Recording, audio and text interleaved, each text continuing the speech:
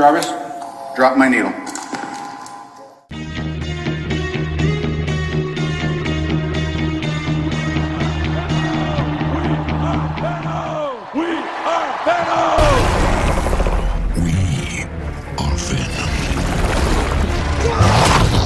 Hey, what's up everyone? Welcome back to another episode of the Venom vlog, and I'm just going to go ahead and record this real quick because I don't have a ton to say, but I will probably talk a little bit longer than you probably expected, which is I just want to talk about the post-credit scene for Spider-Man No Way Home. Obviously there was two scenes.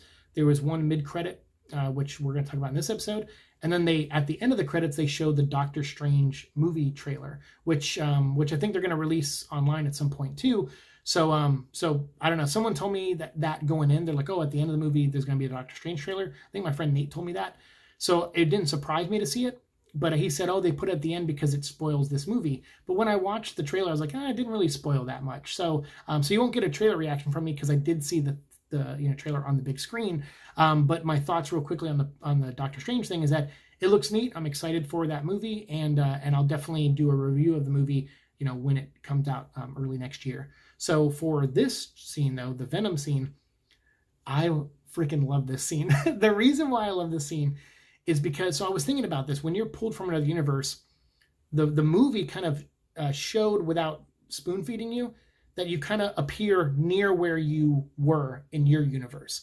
So like the river that Dr. Octopus was building his big machine on, he wakes up near that river and climbs onto the bridge where he comes across Spider-Man coming up from under the bridge. And that's where he fights Spider-Man on the bridge. And then the Green Goblin shows up not too far from there because him and Spider-Man fought near a river, coming off the bridge fight or whatever in the Tobey Maguire movie.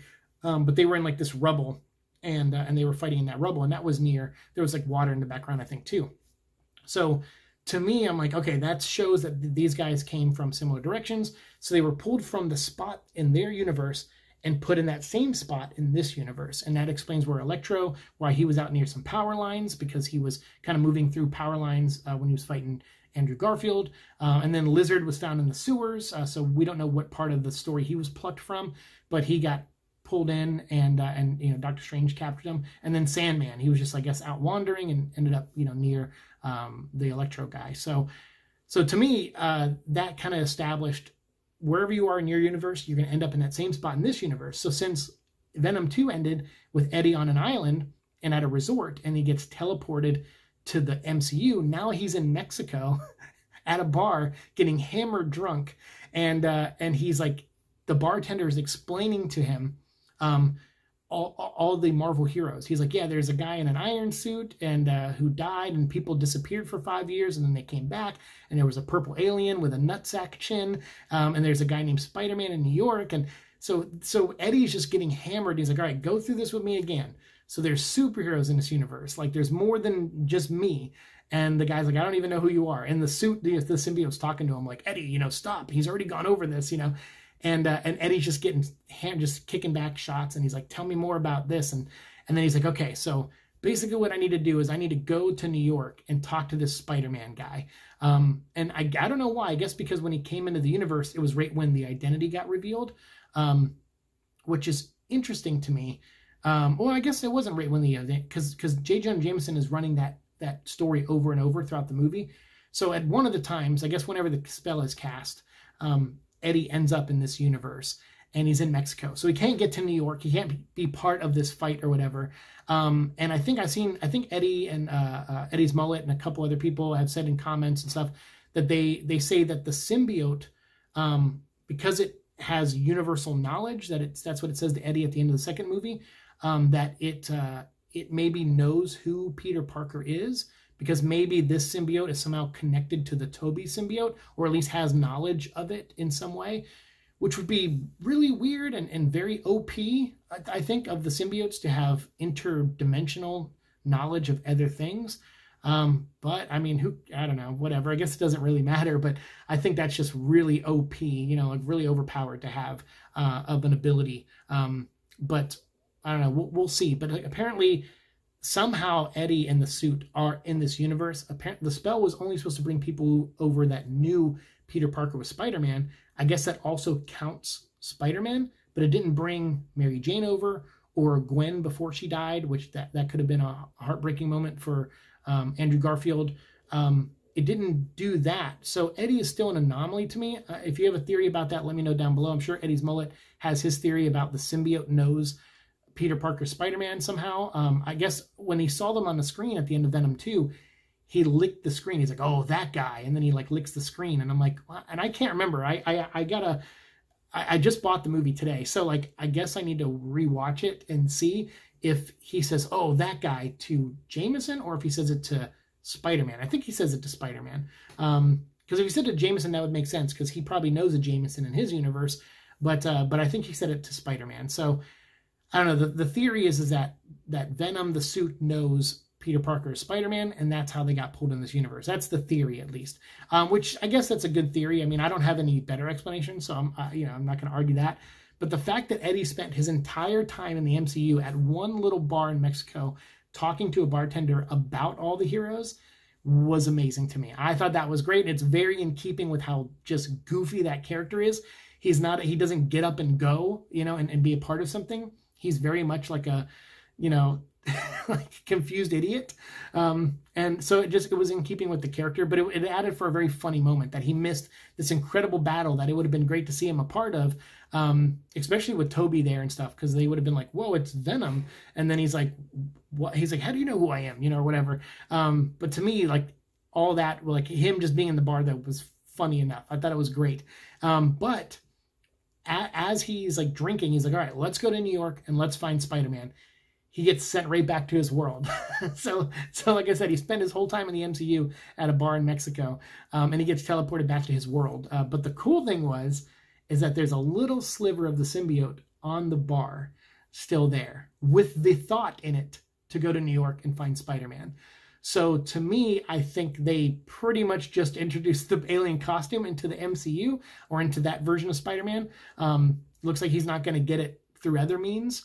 He's going to get it this way. But then I also thought, well, wouldn't it be cool if that wasn't Venom and that was Carnage?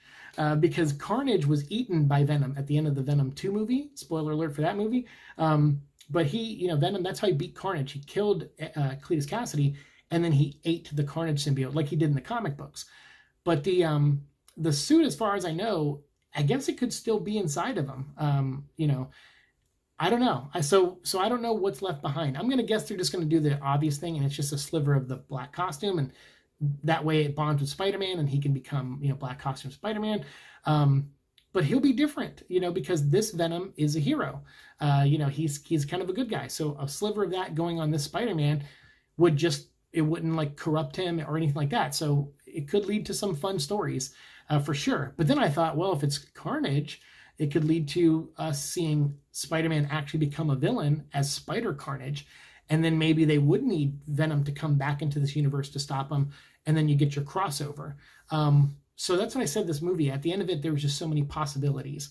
And this is one of the ones where I'm like, even this one scene, there's like 3 or 4 different things you can do with that little sliver of symbiote. It could be Venom. It could be Carnage. It could be another offspring. It could be, there's so many things it could be. I don't know. It could be a key that awakens Null, and who knows? It could be a lot of things. But to me, it made me smile seeing that at the end, and it made me get a little excited. I'm like, okay, well, this Spider-Man movie, as long as the next one is,